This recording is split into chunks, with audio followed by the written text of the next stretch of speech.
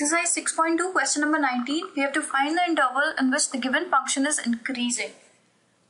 So, as usual, we find y dash or dy by dx to get 2x into e to the power minus x plus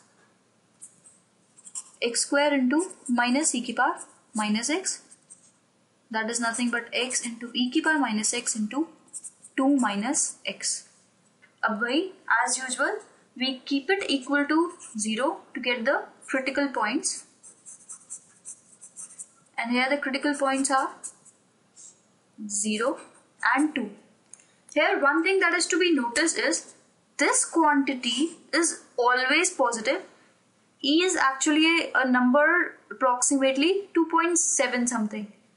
So e to the power minus x is greater than 0 for all x.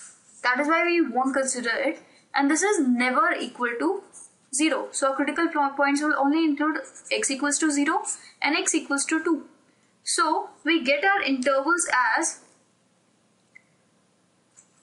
minus infinity to 0, 0 to 2 and 2 to infinity. So अगर f dash x का sign देखें हम, it will be positive only in this interval. Therefore, it is increasing for 0 to 2.